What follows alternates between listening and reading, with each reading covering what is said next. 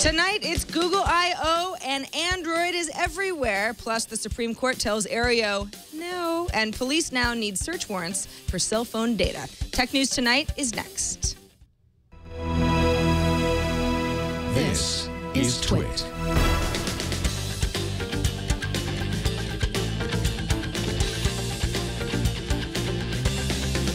This is Tech News Tonight, episode 116 for Wednesday, June 25th, 2014. This episode is brought to you by lynda.com. Learn what you want when you want with access to over 2,400 high-quality online courses, all for one low monthly price. To try it free for 7 days, visit lynda.com/TN2. That's LYNDA.com/TN2. I'm Sarah Lane, and today's top story is Facebook's app Slingshot, now available worldwide. Just kidding. That's not our top story. It's Google I.O. Developer Conference, of course, which kicked off this morning in San Francisco. And here, this is actually pretty special to discuss all the fun in studio. My very first in-studio guest is the one and only Jeff Jarvis, also host of This Week in Google. So who could be better? Great to be here. Well, great to have you. Delighted to be on this exciting show. I know it's been a really long day for you. It started early, so we really appreciate it. So, all right, I guess my question for you is, you think about Google, you host a show about Google.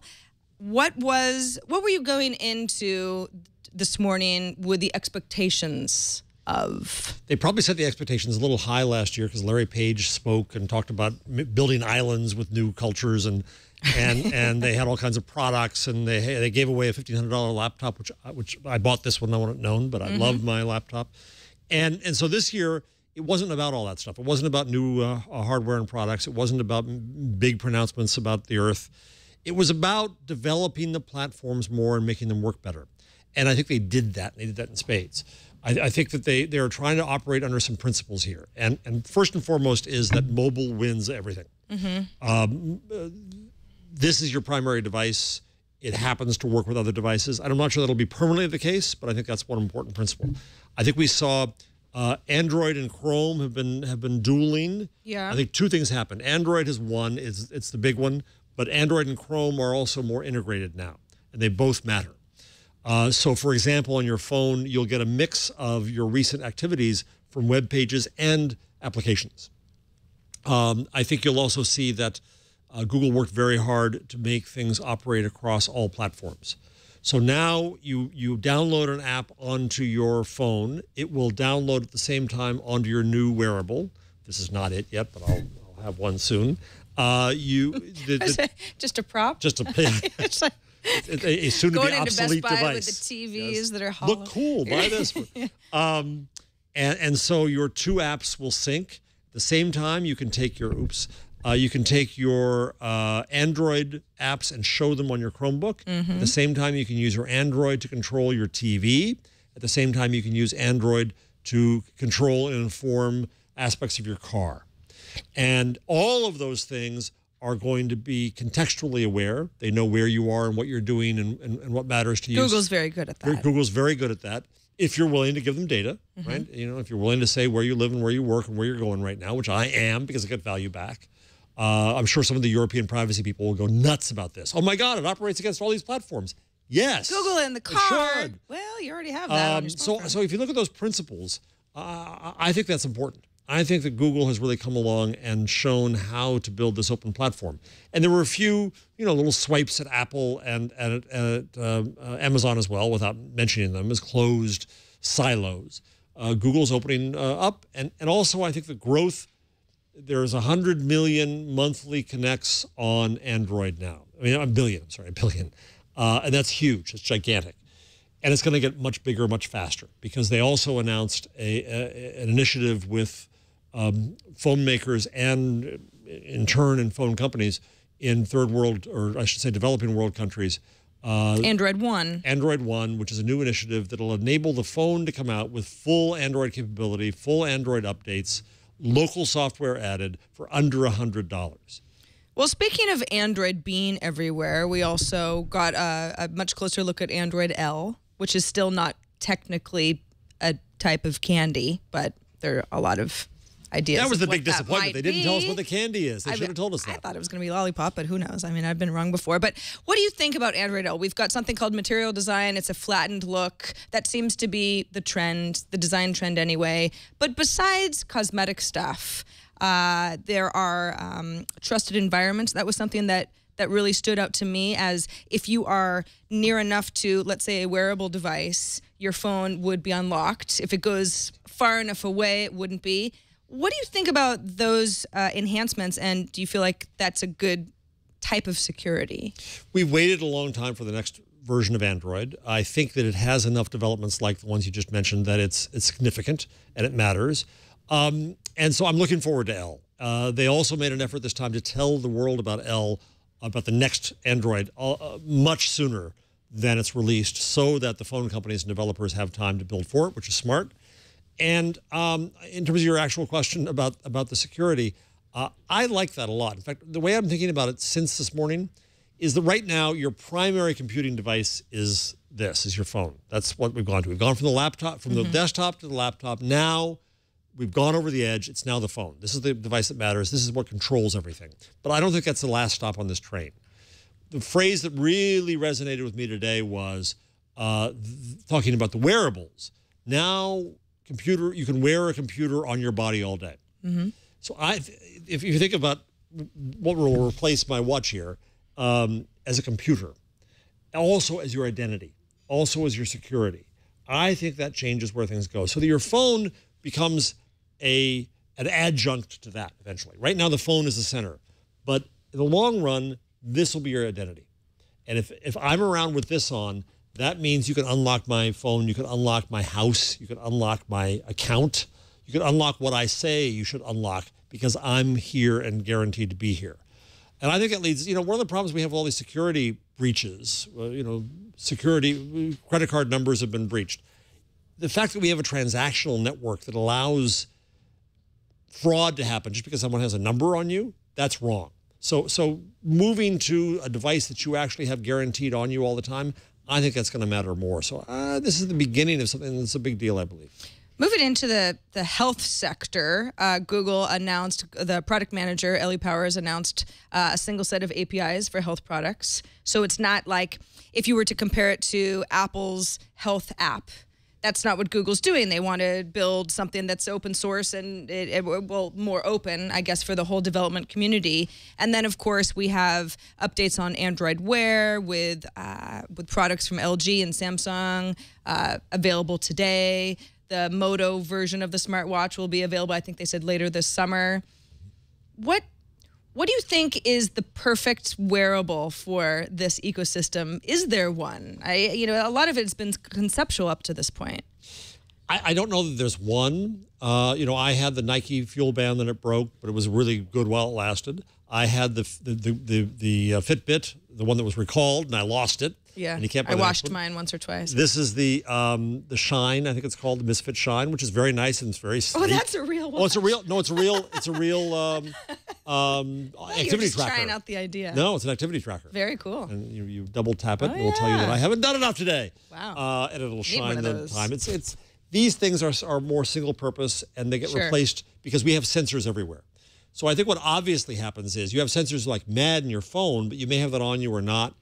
If we can come up with good enough watch that has the sensors in it, that's where health goes. But you're right to bring up Fit, because I'm going to have multiple sensors. I'm going to have multiple activities. I'm going to do things like, there was mention of Leo mentioned today a basketball with a sensor in it. There's going to be sensors all around us. What we need is clearly APIs and standards for sharing the data across that and giving me control of my data.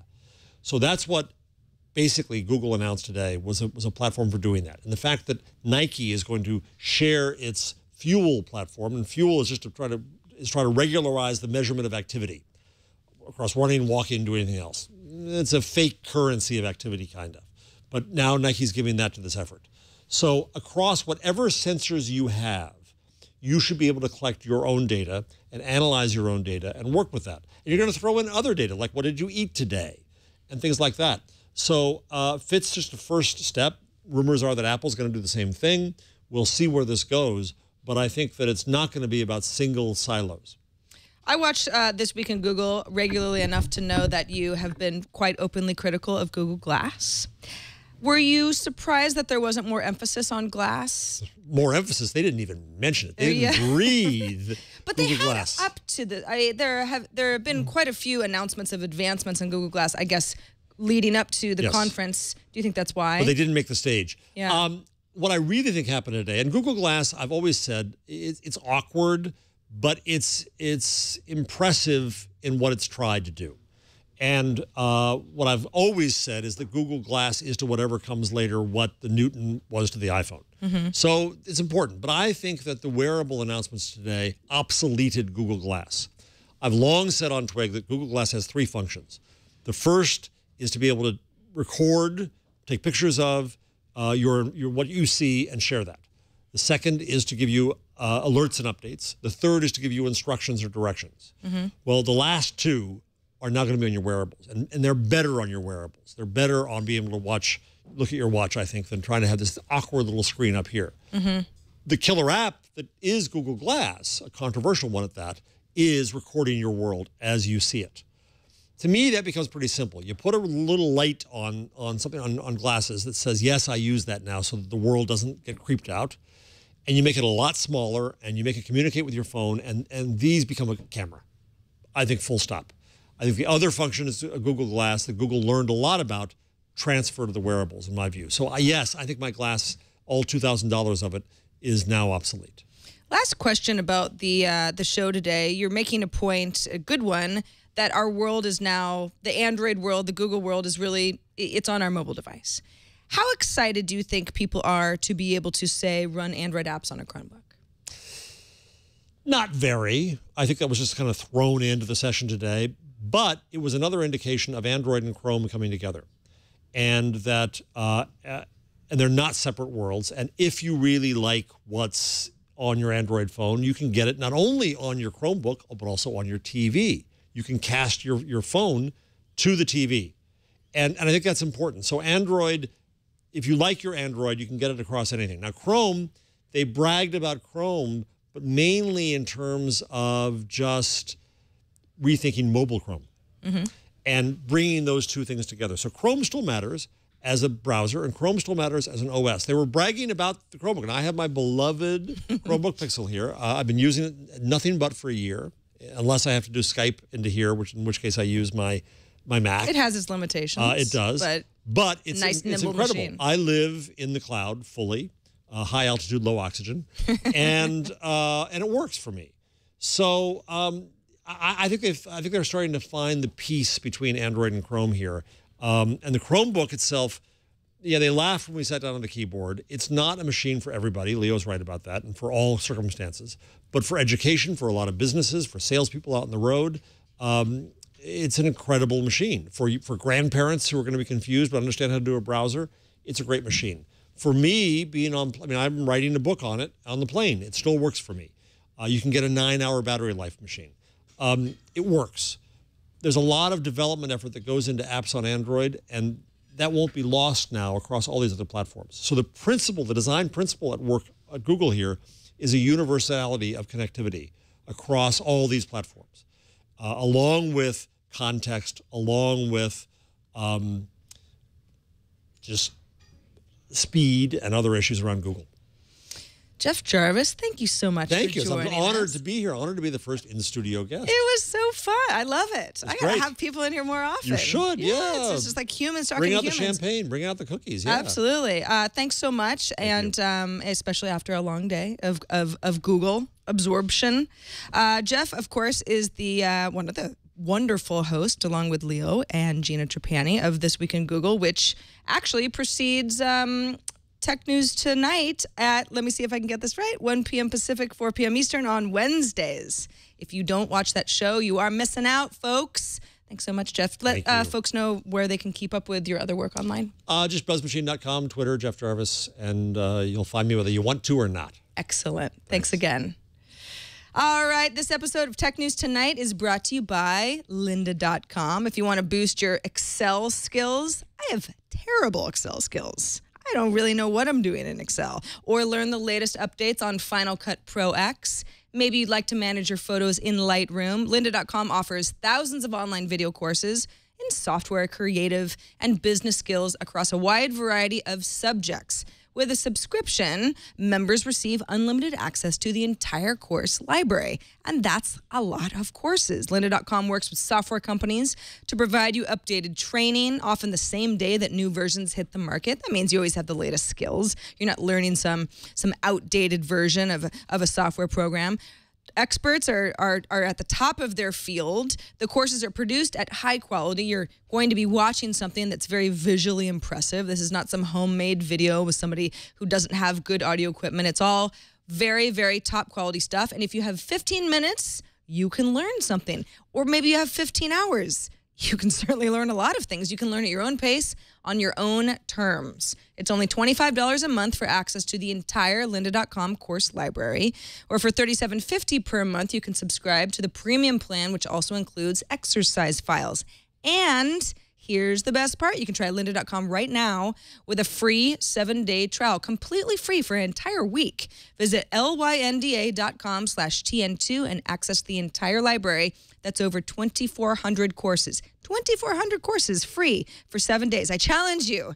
Get through all 2,400 or maybe 400. That's lynda.com/TN and the number 2.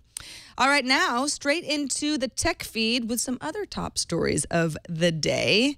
Let's start with some bad news for Aereo. The Supreme Court ruled against the TV streaming service today, effectively killing the model, at least as it exists now. In a 6-3 ruling, the court found that Aereo's service violates the Copyright Act by playing back recordings of broadcasters' TV shows. Aereo has always argued that it legally captures programs over the air and offers individual copies for each viewer, providing technology that its subscribers were renting in order to watch TV. Going forward, Aereo will likely have to pay licensing fees to broadcasters if it wants to continue operating, but that's an expensive addition for the company. They charge just $8 per month to users now. Earlier this year, Aereo CEO Chet Kanoja said in a statement following questions of whether or not they would continue, that effectively they would die if this ruling came to be. Today, he said, quote, "We've said all along that we worked diligently to create a technology that complies with the law. But today's decision clearly states that how the technology works does not matter. This sends a chilling message to the technology industry." Broadcasters fighting with Aereo up to this point included Disney, NBC, Fox, and CBS. Even the White House chimed in and said Aereo was a threat to copyright. Supreme Court had other things to do today, though. They also ruled that police must almost always obtain a warrant before searching mobile devices seized when arresting someone, extending constitutional privacy protections to the data Americans keep on their smartphones and their cell phones and other handheld digital technology, which is obviously growing by the day.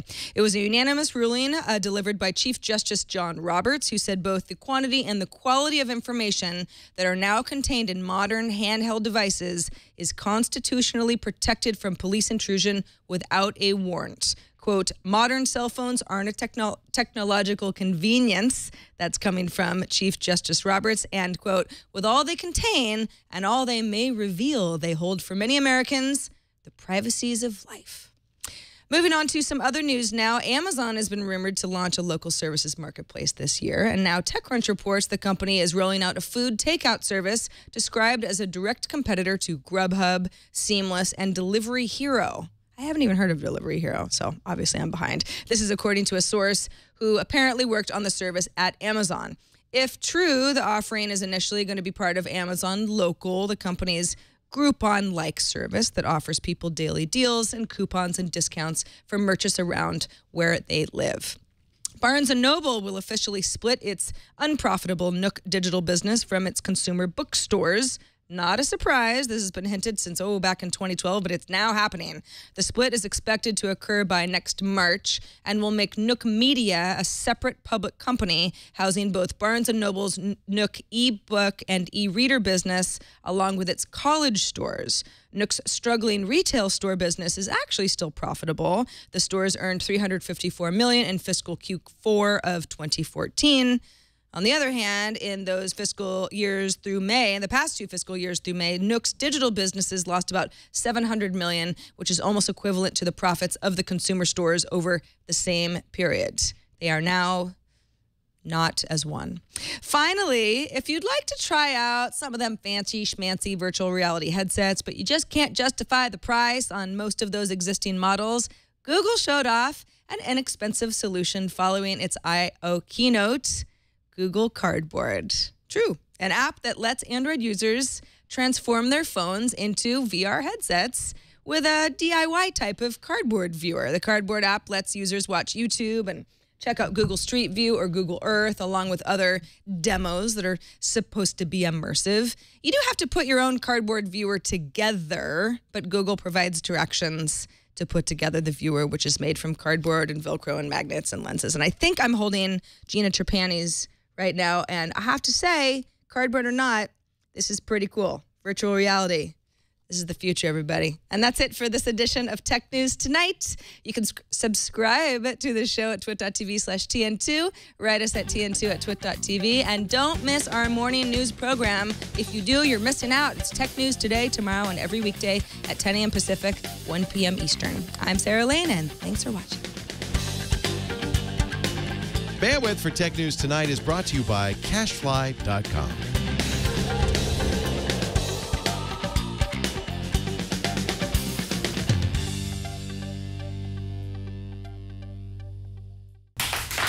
My goodness.